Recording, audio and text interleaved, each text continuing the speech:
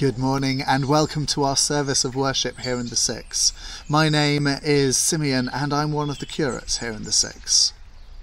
So in our recent listening process in the benefice, we identified a number of key priorities, and one of those was that of prayer. And so in response to this, in this period between Epiphany and Lent, we want to really focus on that topic of prayer and to be led to pray for our church communities and the communities in which we live and work. So we're going to spend this time dwelling on that. What does that mean to pray? What ways can we pray? And this is going to be looking at the acronym P.R.A.Y, which we'll unpack later. But there are many ways to pray.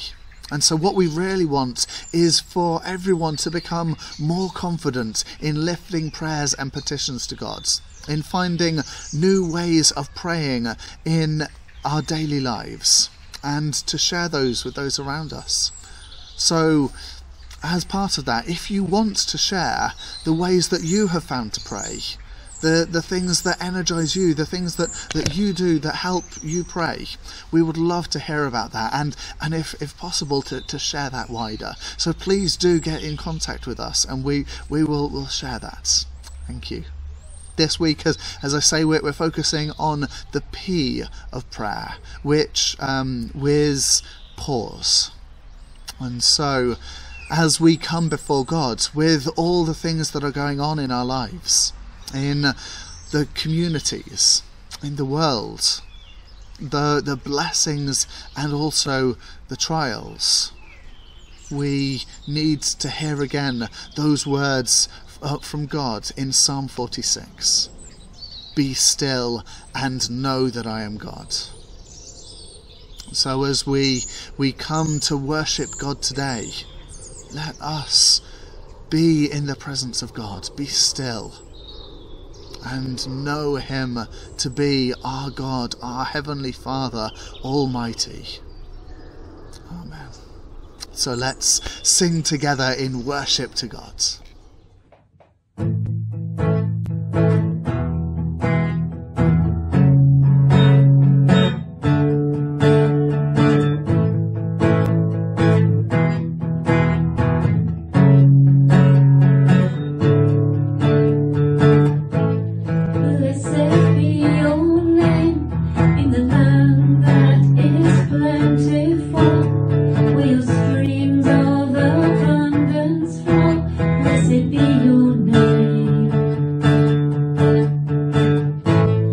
Blessed be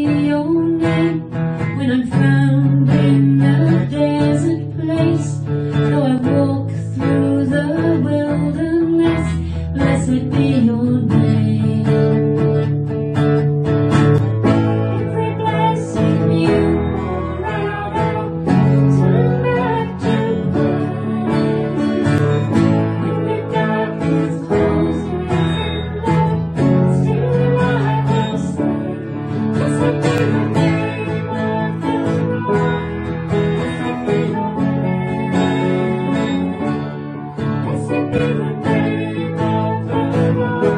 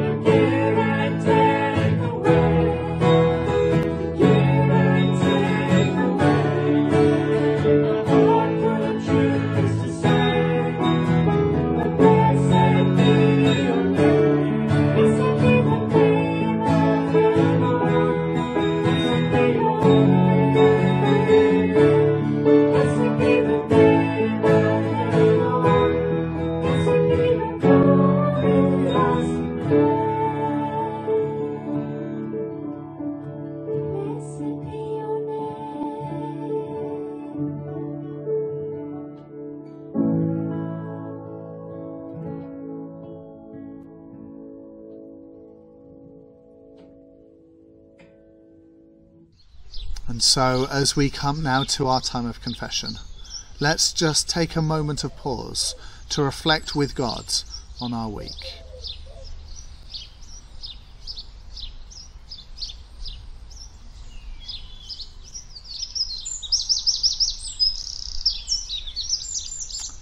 God shows us his love for us, that while we were still sinners, Christ died for us. Let us then show our love for him by confessing our sins in penitence and faith. We say together, Lord our God, in our sin we have avoided your call. Our love for you is like a morning cloud, like the dew that goes away early. Have mercy on us, deliver us from judgment, bind up our wounds and revive us. In Jesus Christ our Lord. Amen. And so, may the God of all healing and forgiveness draw you to himself and cleanse you from all your sins, that you may behold the glory of his Son, the Word made flesh, Jesus Christ our Lord. Amen. Let's pray.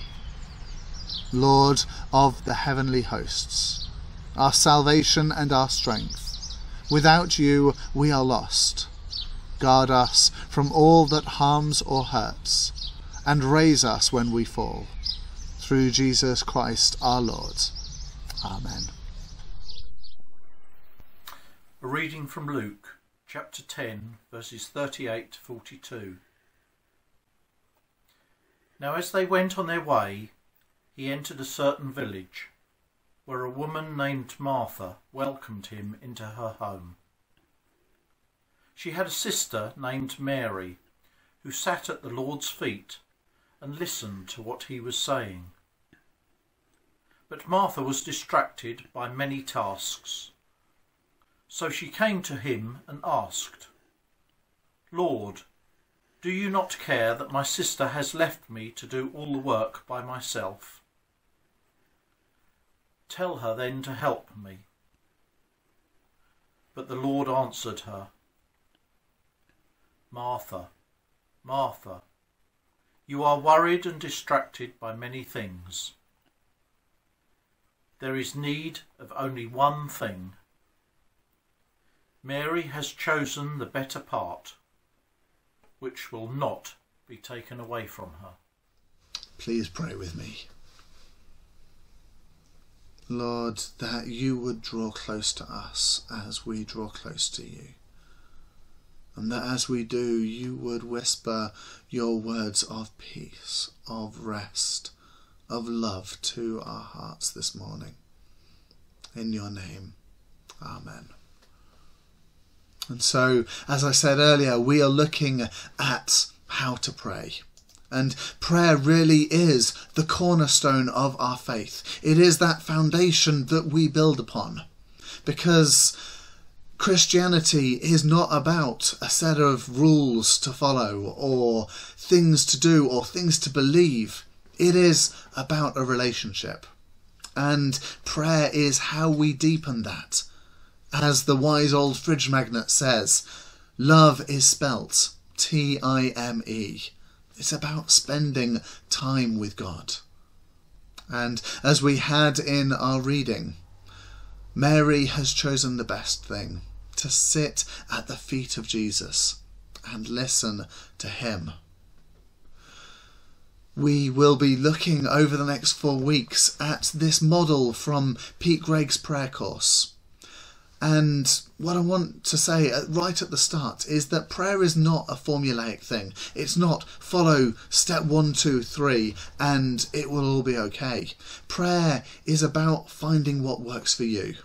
And what I've found for myself is that things come in times and seasons, and what feeds me now, what works for me now, is very different from what worked for me 2, 3, 5 years ago. And so it's about finding those things that help you to talk to God. But models, I think, are really useful because they give us different strings to our bow, different tools to our toolkit. So when we're finding what used to work for us doesn't work so much now, we have these tools that we can take out and have a go with. P.R.A.Y. Describes this model as, rather than steps on a ladder, they're more like dance steps, flexible, changeable, and there to help you. So the model is to pray. P.R.A.Y. Pause, rejoice, ask and yield. And today we're taking the first of those letters. Pause.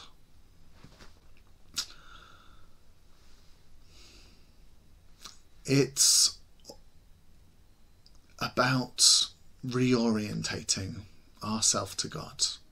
God is always with us, but when we pause, it's like becoming aware again of his presence.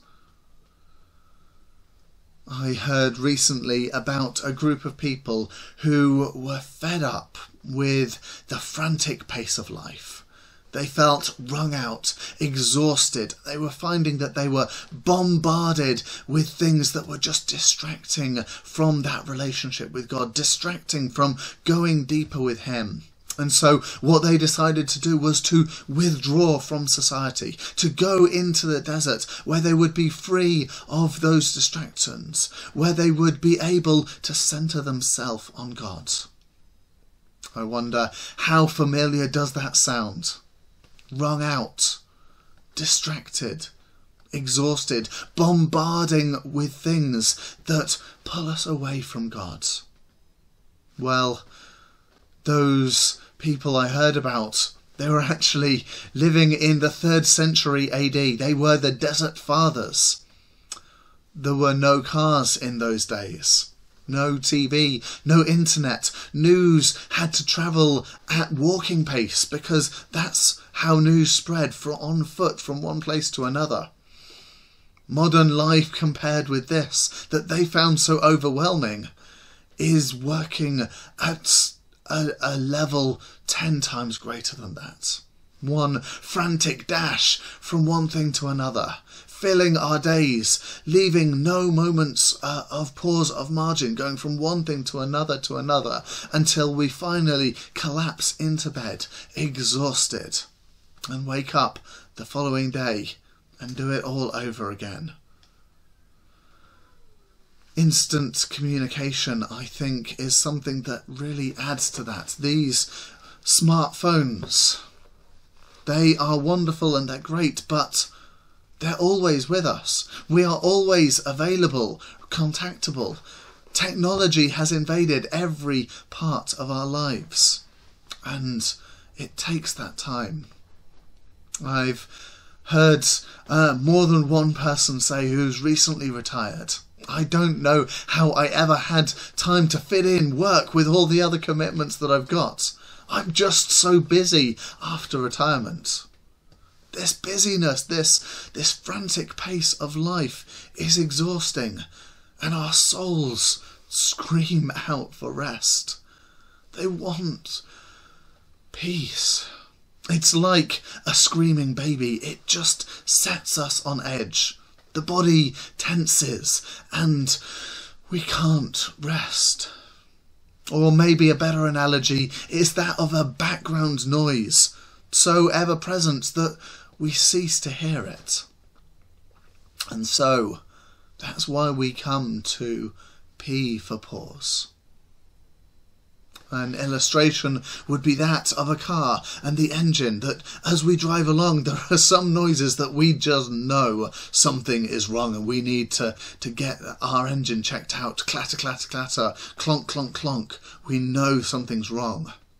But it's only when that car is taken off the road and into the quiet of the garage where there's no other background noise, when a trained mechanic listens to that engine run, that they able to pick out notes that are not quite right, able to say, no, that needs tuning slightly, that needs tweaking, that needs changing. It's not the big things, it's those small changes. And when we come into the presence of God, we pause with him. We orientate to see and receive from him, that we get those words from God, that nudge to just tune up slightly there, those warning signs that something is just slightly wrong. Jesus says, "Come to me, all you who are weary and burdened, and I will give you rest. Take my yoke upon you and learn from me, for I am gentle and humble, and you will find rest for your very souls. For my yoke is easy and my burden is light." So, how do we do this? Well, there are almost as many ways of doing it as people, but a few that I found. One is just simply to light a candle, to sit with that lit candle and to acknowledge the presence of God with us. Another is to walk in nature. Scientists have looked at that and they found a real healing in being in nature, being in God's creation. They found that just 10 minutes will actually start to lower your blood pressure, and that your cortisol levels, that stress hormone that goes around your body, starts to decrease. In fact, they've found that patients in hospital that are able to get outside to find some green space, even if that's just a tree in a courtyard or just some small area of creation, they found that they actually heal faster. Another method is to focus on your breathing. Breathing in, holding, and breathing out. Some people like to have a phrase that they repeat and repeat to just focus in on God. For the Franciscans, their phrase is, "My God and my all. My God and my all. My God and my all." Another that I've heard and really like is, "Jesus, I give everyone and everything to you. Jesus, I give everyone and everything to you." And all of these things, they help us to focus, to centre, to orientate upon God. But if you're anything like me, then the second we get into that peaceful, reflective mode, that we're hit by distractions. In Martha, in our gospel reading there, I love the way the English Standard Version puts it, that she was distracted by serving. And I imagined that she was there with lots to do on her mind, lists and jobs and things that we have to do. But no, it's about putting that down, about sitting at Jesus' feet. And so what do we do when we get into that frame of mind and then something crosses our mind? Have I left the oven on? Oh no, I've got this thing or that thing, I need to do that. I wonder what's for dinner. Well, we can turn them into prayers. God, I thank you that I live in a culture where I can just have dinner. I thank you for your provision of food. I give that thing that has just occurred to me to you. Jesus, I give everyone and everything to you. That worry of the oven, I give to you. You give them to God, and then you let them go. P.R.A.Y uses the image of a boat on a lake, and the lake is still and serene until a speedboat comes zooming past, and your boat is rocked by those bow waves. But if you pause, you ride them out, you hold on to that. then they will settle and settle quickly, and you get back to that still lake. And so why do this? Why pause? Well, as I said, it's about drawing closer to God. It's like in our Isaiah reading, Isaiah 40:31. Those that wait, or other versions say hope and trust on the Lord, shall renew their strength. They will mount up with wings like eagles. They shall run and not be weary. They shall walk and not faint. This is God's promise to us, that if we seek him, he will be there, with rest, peace and companionship. And it's from this place of intimacy with God, of resting in his presence, that we come to do the rest of those letters. Pause and then rejoice, ask and yield.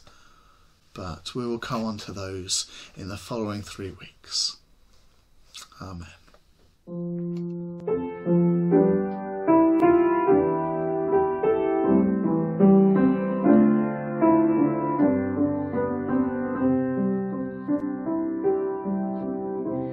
Be still for the presence of the Lord, the Holy One is here.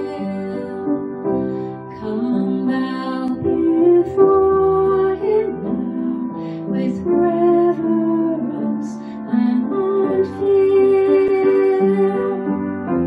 In him no sin is found. We stand on holy ground. Be still for the presence of the Lord, the Holy One is here.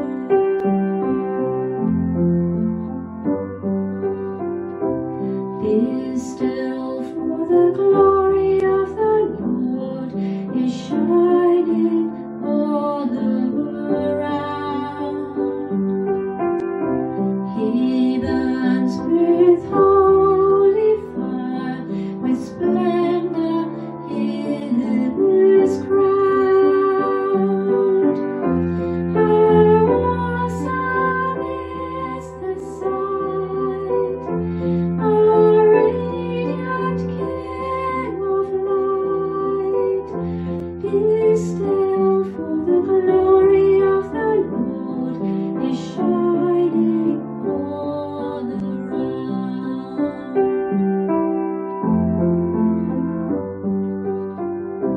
Be still, for the power of the Lord is moving in this place. He comes to cleanse and heal, to minister his grace. No work too hard for him. In faith receive from him. Be still, for the power of the Lord is moving in this place. No work too hard for him. In faith receive from him. Be still, for the power of the Lord is moving in this place.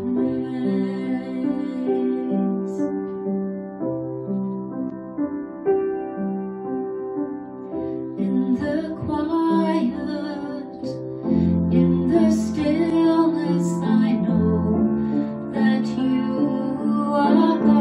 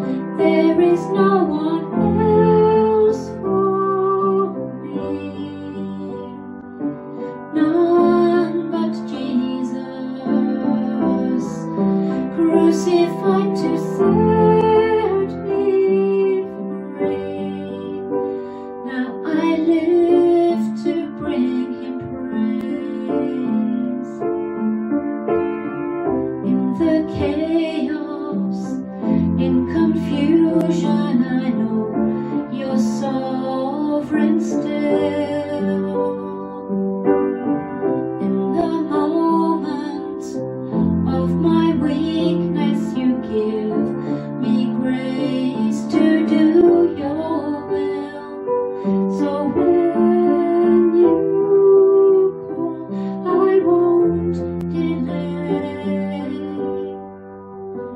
This my song through all my days. There is no one else for me, none but Jesus, crucified to set me free. Now I live to bring him praise. All my delight is in you, Lord. All of my hope, all of my strength, all my delight is in you, Lord, forevermore.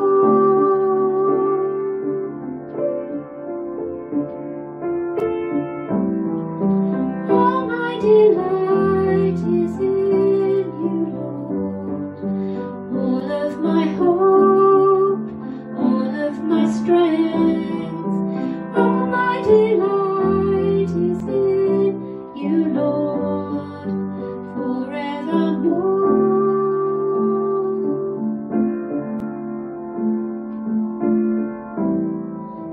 There is no one else for me, none but Jesus, crucified to set me free. Now I live to bring him praise.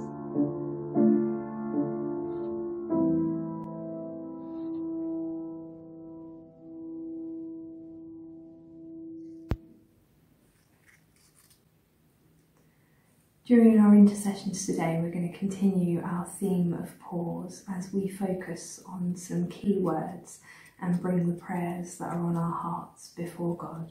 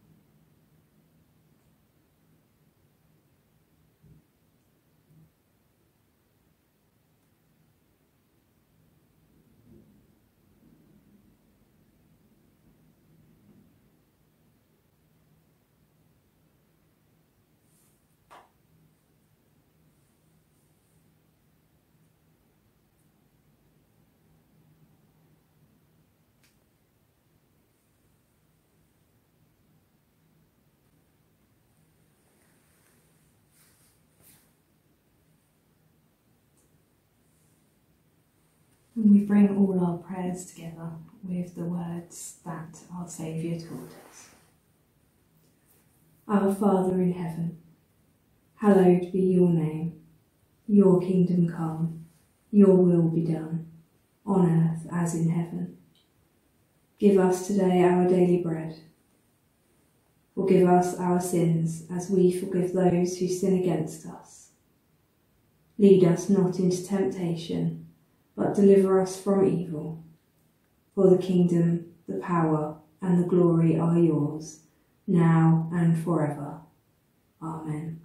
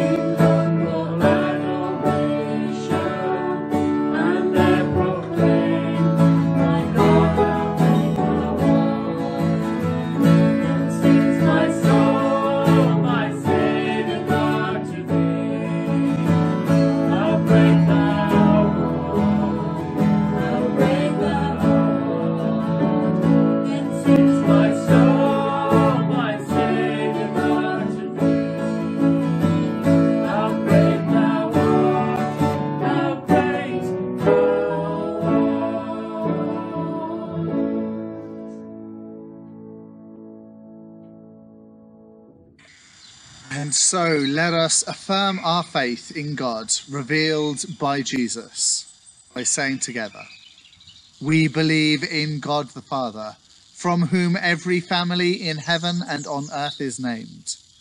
We believe in God the Son, who lives in our hearts through faith and fills us with his love. We believe in God the Holy Spirit, who strengthens us with power from on high. We believe in one God, Father, Son, and Holy Spirit. Amen." So may the peace of God, which passes all understanding, keep your hearts and minds in the knowledge and love of God and of his Son, Jesus Christ, our Lord. And the blessing of God Almighty, the Father, the Son, and the Holy Spirit, be with you and all those you know, love, and pray for, today and always. Amen. So let us go in peace to love and serve the Lord. In the name of Christ. Amen.